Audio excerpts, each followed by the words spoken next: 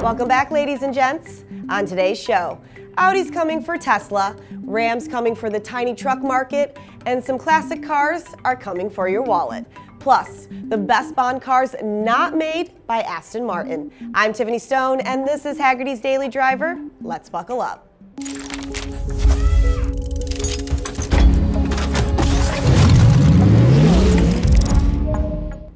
Remember when the Volkswagen Audi group got in just a little bit of trouble for massively cheating the regulations for their diesel vehicles? Of course you do.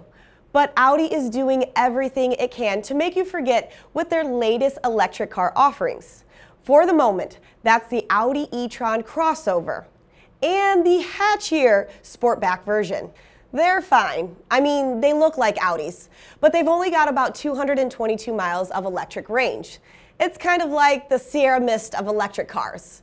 It's sort of there, and while I wouldn't go out of my way to order one, I wouldn't refuse it if someone gave me one.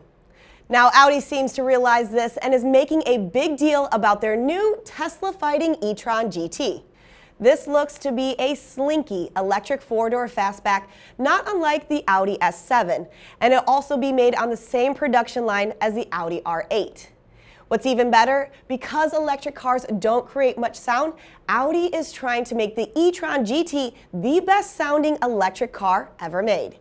How, you ask? Well, by blending 32 different audio tracks to create the car's unique sonic profile. Just take a listen. Sometimes an idea may seem exceptional.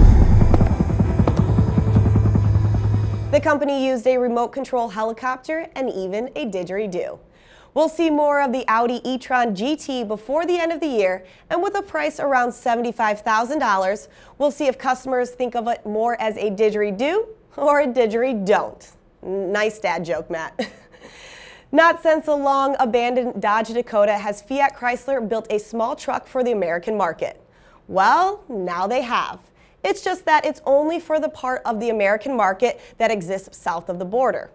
This is the Ram 700, and it's about as tiny as a truck gets. As Autoblog reports, this is the Ram rebadged of the Fiat Strada for the Mexican market. This tiny truck is basically an economy car with a mullet, and yet there's something kind of charming about it, especially in the big tough Laramie trim. Now you ask, how trucky is the 700? Well, not so much. It comes stock with an 84 horsepower four-banger, though you can get a turbo version that puts out a crazy 98 horsepower. All models are front-wheel drive, and it seems like all models are also only available with a 5-speed manual transmission. Now, would you buy something like this? What if they called it the Rampage? Get it? Rampage? I don't know. Let us know in the comments down below. It's Monday, which means that it's time to play our favorite game, You Paid What? You paid what? Up first, and speaking of trucks, there's this gorgeous 1971 Chevrolet K5 Blazer. When Ford decided to make an SUV, they engineered a brand new vehicle. Now, when Chevy decided to make an SUV, they just shortened their truck and put a top on it. Literally genius. However, this particular model shows only 17,000 miles on the clock and looks almost factory fresh thanks to a recent refresh. Power comes from a 350 small block V8, putting power out through a dual range transfer case. The car was listed on Bring a Trailer, and when the auction closed, it went for, wait for it, $50,500. You paid what? The old truck market is where it's at. All right, moving on from trucks to RVs. RVs are hot right now, you know, with people trying to escape into the woods, but there are still some deals to be had. Like this Winnebago, which showed up on Cars and Bids with no reserve last week. From the outside, it doesn't look that different from your average Winnie Adventurer. But look a little deeper and you'll realize it basically has no interior. Why, you ask? It's a freaking command center. Now, this was built for NBC to be a mobile broadcast center, which is why it has so much open floor space.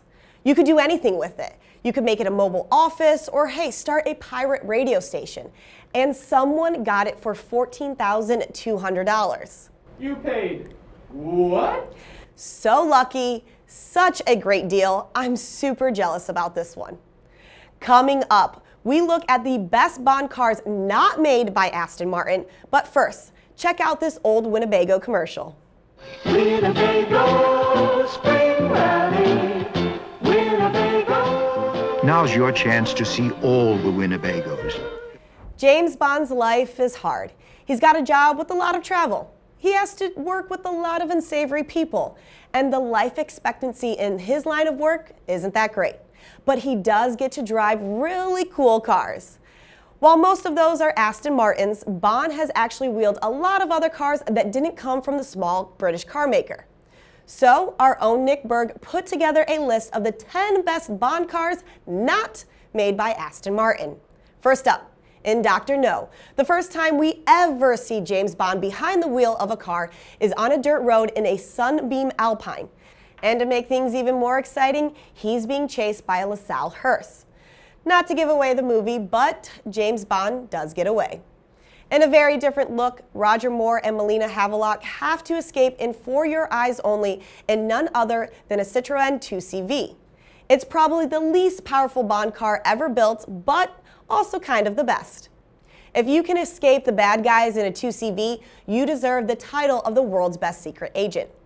Now you can go to Hagerty.com/media or click the link below to see the full list.